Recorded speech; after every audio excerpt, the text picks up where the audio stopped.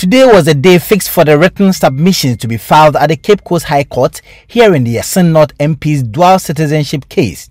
It was going to be a day the judge was going to announce the date judgment of the matter would be given. Lawyers for the EC and that of the petitioner filed their submissions, but lawyers for the Assin North MP did not file their written submissions, but instead filed two applications. The first application was an application for the judge presiding over the petition to recuse himself. Abraham Amaliba alleged Justice Kwasi Boakye had made comments that predetermined the case pending before him.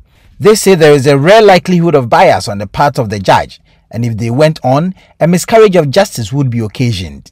Abdullahi Hassan is a member of the legal team of the MP for Assin North. His comments or opinion, the judge had already determined that at the time of nomination was the proper time for him to have filed that, and for that matter, which means that once it didn't happen at that time, he was disqualified, and this is before the determination of the substantive matter.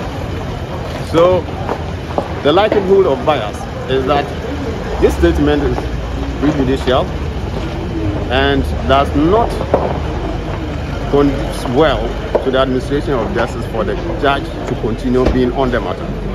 And so that matter was determined. The judge said he could be fair and that it did not amount to bias and that he would proceed with the matter.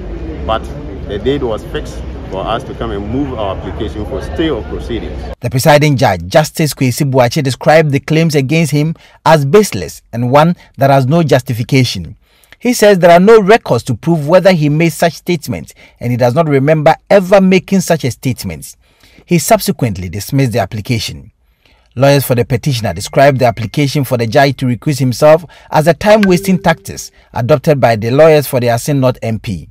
Nana Boakye is a member of the legal team of the petitioner. And we have stated our case forcefully and we have supported with case evidence. Today we have even filed our closing addresses and we are sure that the respondent will be served. So for us, I mean, all of these are just delay antics and then just to drag the matter behind. But we are forthright and resolute that this matter will be determined, and it will be determined on the merits of this case and based on the 1992 Constitution and the relevant laws regarding the qualification of an aspirant to be a candidate or to be elected as a member of parliament. That particular application was rejected by the court. The court held that yes, there is not on record, nothing of that sort happened, and so the judge will go on until a higher authority or a superior court determines otherwise. The second application was a stay of proceedings until the Court of Appeal hears the matter filed before it by the lawyers for the Assin North MP. They say there were some jurisdictional matters the judge did not address, and if it is allowed to stay, their client would not get justice. The determination for the case to be stayed would be made on the 18th of May, the adjourned date. Kwadwo Nyarko, Joy News, Cape Coast.